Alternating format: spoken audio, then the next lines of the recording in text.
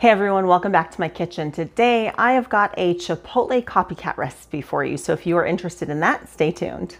All right, so if you are a fan of Chipotle's black beans, then you are going to be a fan of this recipe. I've got a copycat recipe of Chipotle's black beans, and as a bonus, I'm going to show you how to cook rice alongside the black beans in your Instant Pot at the same time. So let's go ahead and jump right into the recipe. All of the measurements for this video are going to be in that description box down below.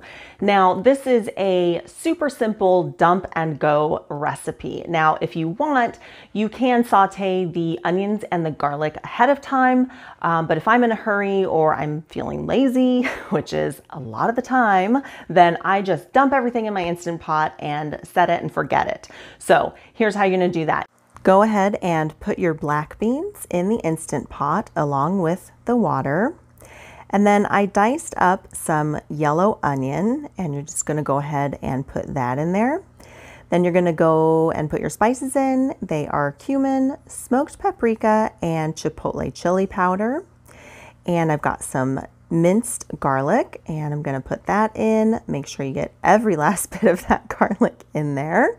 And then go ahead and give that a good stir to make sure that everything is nice and combined.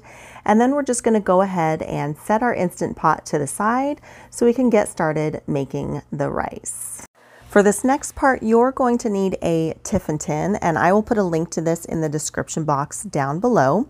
And basically, you are just going to put rice and water in this tiffin tin, cover it up, and then you're going to wrap what's called a sling around this tiffin tin, and that is to lower it into the Instant Pot. And this is how you make it. Out of some aluminum foil. You're just basically going to fold it up over itself until it's a nice long strip.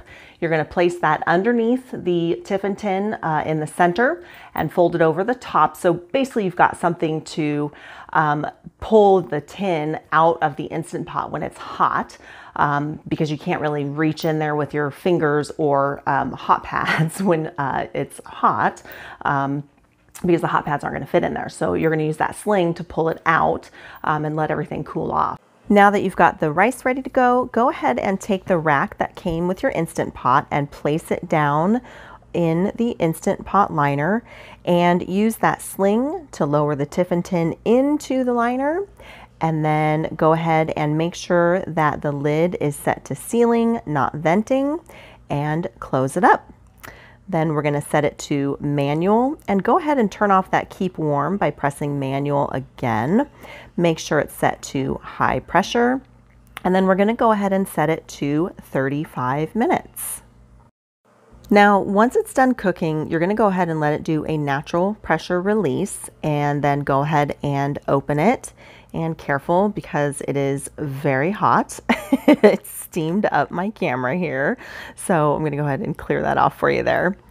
And then go ahead and use that sling to, it's going to be hot as well, so be careful.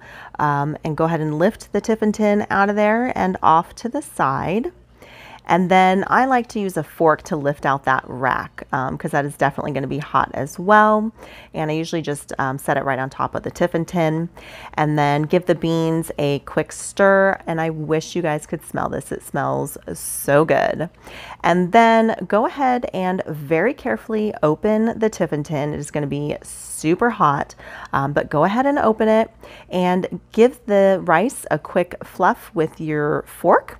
And there you go. You have got some rice and beans ready to go. Now, I used these rice and beans in a basically like a Mexican rice bowl for one of my Brightline eating days, and that video will be coming up. So if you want to see that, make sure to hit that little red subscribe button down below along with the notification icon so you don't miss it. And if you like this video and want to see more like it, be sure to give this video a thumbs up, and I will see you next time.